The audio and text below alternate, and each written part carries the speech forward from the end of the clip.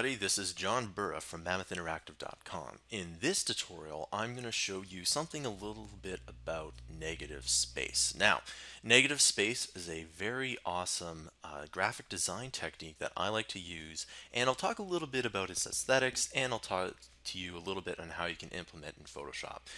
First thing you need is you need to open up Photoshop, and second thing you need is some kind of image or logo. Okay, so let's go ahead and let's just make a new file here, and we come up with a new file, and I'm going to make this a little bit bigger. I'm going to make it maybe 1,000.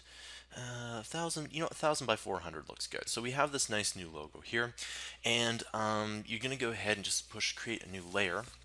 And what this does is that this makes something that you can edit it versus on the background. So I usually like to either hide the background or just completely get rid of it. Okay, so what we'll do is we'll just push the G key to open up the paint can, and we'll push this little arrow here, and we'll make this background white. Okay, one more layer here, and the more layers you have, sometimes it can get a little bit confusing, but what I like to do is I like to have a bunch of layers so that I can make things efficiently. Okay, so what I'll do is I will make a box here.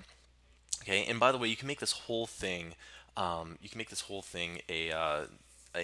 different color, or in this case I'm just going to make a box by selecting this tool here, and I'm going to double click on this, and I'm going to pick a dark gray color. And one of my favorite tips you can use as a graphic designer is to not use the standard black and white because they are overused, just to use off black like this and off white, sort of like more like a gray. All right, your eye does notice this little change. So I'm going to go ahead and push the G key and fill that in. Okay, what I'm also going to do is I'm going to go to my logo here, and I'm going to copy this, and then I'm going to paste it in here. Now, this logo is huge, and in order to change that, you need to go to Edit, Transform, Scale here, and I'm just going to push the Shift key, and this scales everything proportionately. Okay, and what I'm going to do is I'm just going to scale this so that this fits in right here. Okay, so just make sure everything fits in here, and then there we go. You can size it appropriately. Again, pushing the Shift, make sure that there is no loss of resolution or any kind of squishing like that. All right, so I'll just push Control or Command Z depending on if you're a Mac or PC, push Enter, and there we go. Now, this is actually really cool. What you can do here is if you push the Control or Command key, you'll highlight everything within that layer, and you'll select the other layer that you want to subtract from, and you're just going to go ahead and push delete. Now we'll go ahead and hide this first layer here, and there we go, we have negative space. So first things first, negative space is where you subtract something instead of add something. Now, in order to make your project, it doesn't matter whether it's an app or it's an app or an image or anything, you can either add things to it to make it better, or you can subtract things. And I have a ton of tutorials on how to do this within, let's say, if you want to make apps or any kind of web development, because I love this subtractive process. The less you can sometimes if you take away, it's actually better than adding, especially in the world of app development, because when you take stuff away, that means less resources used on your, let's say, your mobile phone or whatnot. So as you can see here, this right here is subtracted from. Now, there's a Japanese word called ma, which is essentially this process here. And if you listen to traditional Japanese music, there'll be a long, for example, line of music, and then there'll be a huge space, right? And of course, the ma means nothingness here. So as you can see, that is a subtractive. You can see it's subtractive, and it works out quite well.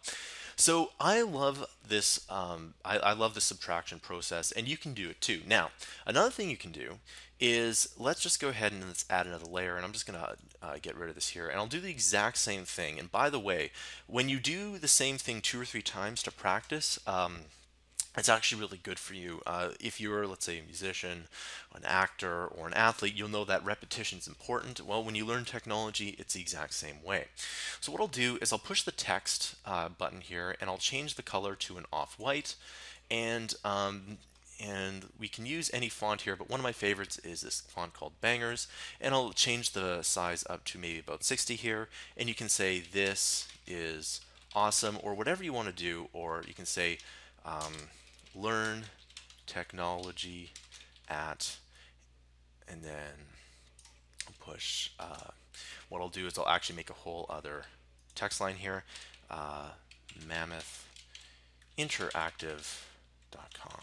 Okay, and then I'll just move it around here, something like this, and I'll put my logo at the bottom here. Okay, and we'll just go ahead and highlight this, and we'll go to Edit, Transform Scale, pushing Shift, of course, and I'm just going to go and maybe put that down here, something like that. Okay. In fact, what we'll do is we'll take out the mammoth here. All right. So this is all has a point, but a lot of people wanted it to know how to subtract text, and that's why I'm doing this here. So I'll just go ahead and I'll just undo that, and I'll zoom in by pushing the Alt button. Okay, and I'll select the marquee tool, and I'll take out all of this here just by pushing Delete, and make sure you're on the layer that you need to be here, and we'll just make sure that we take away everything without taking away any of the logo, and you'll see what I'm going to do in terms of this negative space here. All right, and I will, there we go. Okay, so this all has a point, so let's put this all back here. Okay, and what I'm going to do is I'm going to move this all the way to the bottom here. Okay, so we do the exact same process for Learn Technology or any text. Is you just push the Control or Command, and if you push Shift Control, you can actually select both of these. So both of these are selected. You can actually hide them here, and if you select the layer that you want to subtract it from, you just simply push Delete, and there we go.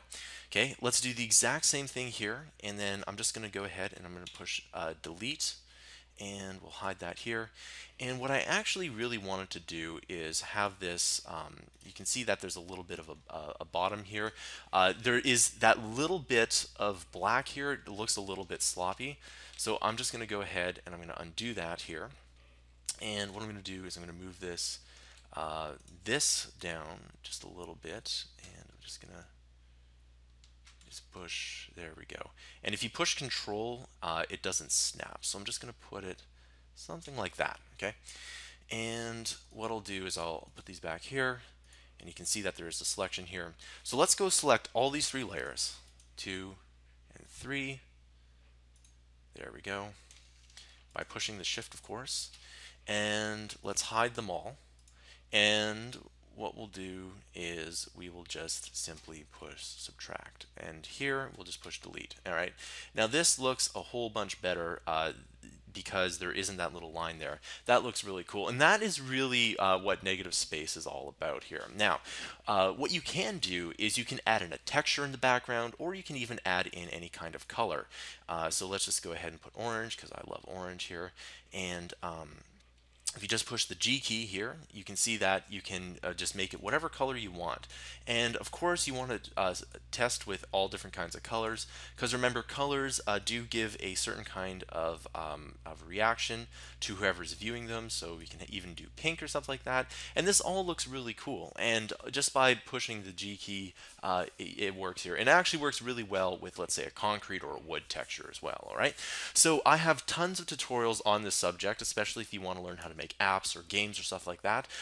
You can go to mammothinteractive.com. You can see the links below, and there's a ton of tutorials there on this subject here. All right, and so that is a tutorial on negative space. I'll see you guys in the next tutorial.